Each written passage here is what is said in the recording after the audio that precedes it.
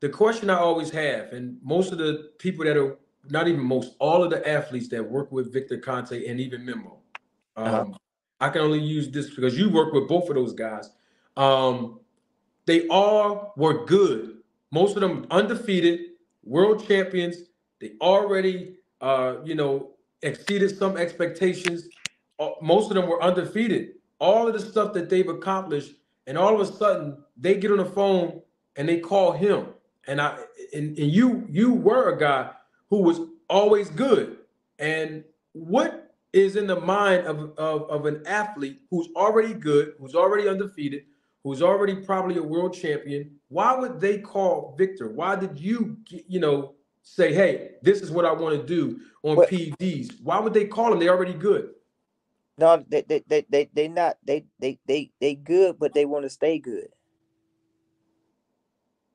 And you only if I go get a car, if I go to get a motor, a small block, say a 296, you know what I'm saying?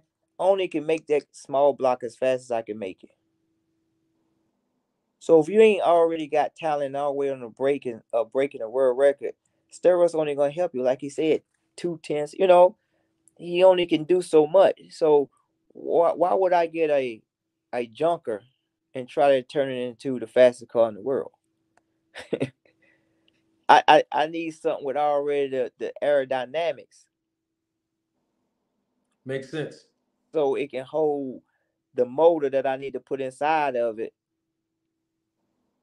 and the nitrogen and everything else. The same thing with the human body, right?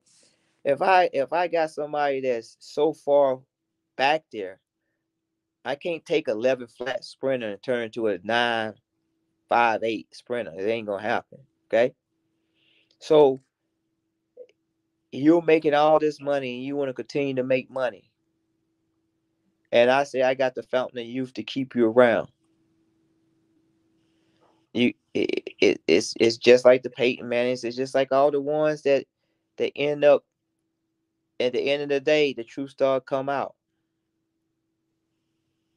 It's because we never want to go to the athlete's graveyard, the junkyard. We never want to go to the athlete junkyard.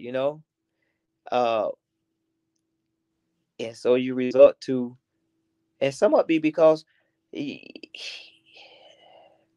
no one want to let it go. We want to be great forever. Wow, that's a good point. Now, I did a video on this channel where I talked about Andre Berto. He's a former boxer. He got popped for nandrolone back in 2012.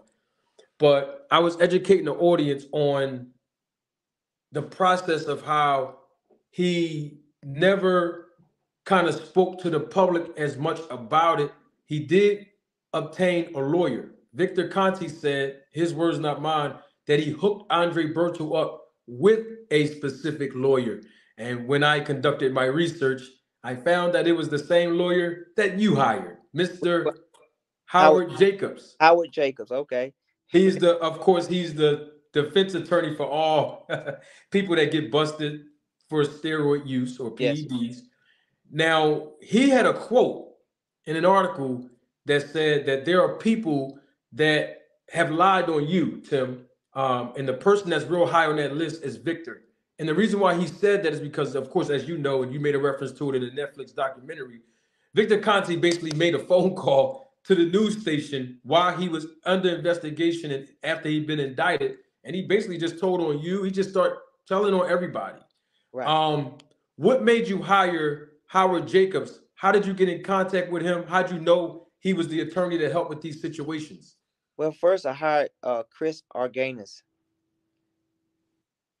Uh, she's a huge Barry had her, and then we seeked out Howard Jacob because Howard Jacob is the leading drug lawyer in track and field, right? Yeah. He understands the track and field body, right? And he had never seen a case like mine before because we didn't have a positive test. So it was the first time going down to a road fighting a non-positive test. And so then we went to an arbitration. Well, the arbitration was three guys that was getting paid by USA Track and Field. There was no way I was going to, and not just that, after we lost the case, one of the judges that was on the case, his a lady that worked for him, I have the letter. I'll send you the letter.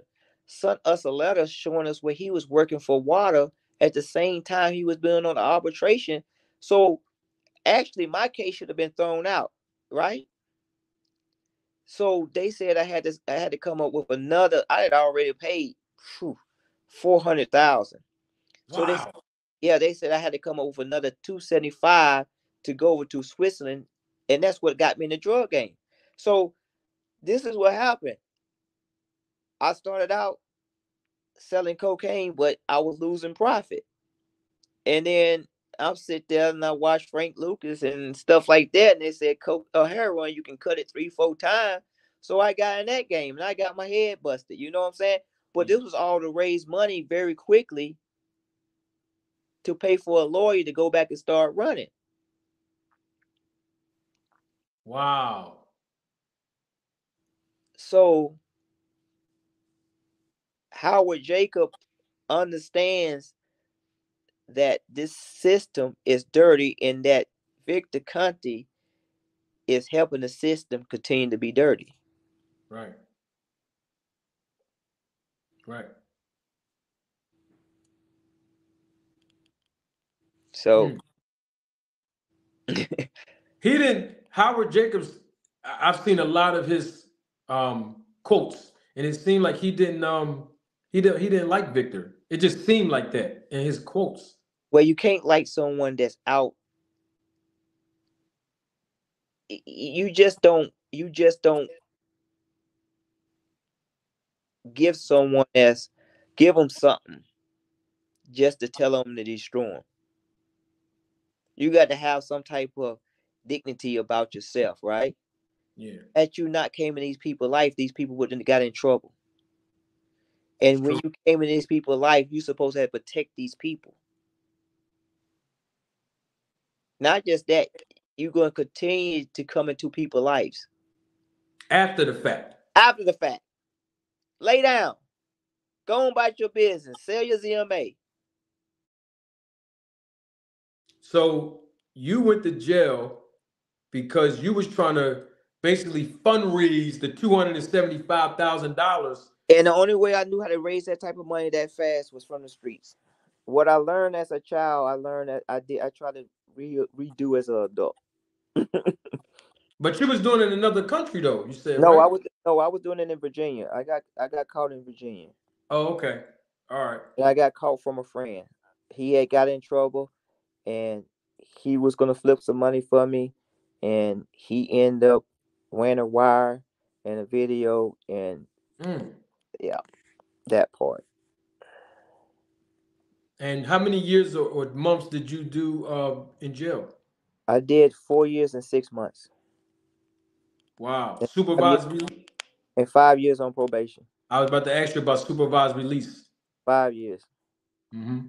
5 years release. Wow, man. That's nobody never we never knew that part. This is the Yeah, first time we ever heard that. I was at Maxwell Federal Penitentiary. The same route I took as a child to get to Blinn Junior College, because I was driving with a family member, and he was asleep, and I saw Montgomery, Alabama, and I pulled off at the gas station to get gas because it was named Montgomery, Alabama. And that same gas station is right on the exit that you go into to go to prison. Max, Mm. you better say it full circle, homie. And Full. I know you was on that bus looking. Yes, yes, I yes, know you yes. was on that bus looking like, oh. Oh no, when I got my piece of paper on my designation, it said MO. I'm like, I'm going to Missouri. Where I'm going? It said MON. That's what it said. MON. And other people had Virginia, South Carolina. I'm like, why didn't send me to South Carolina? What is MON? They said Montgomery, Alabama. I said, are you kidding me? Mm. I went to Montgomery, Alabama, homie. So Mm. 4 years and 6 months. Maxwell. Yeah.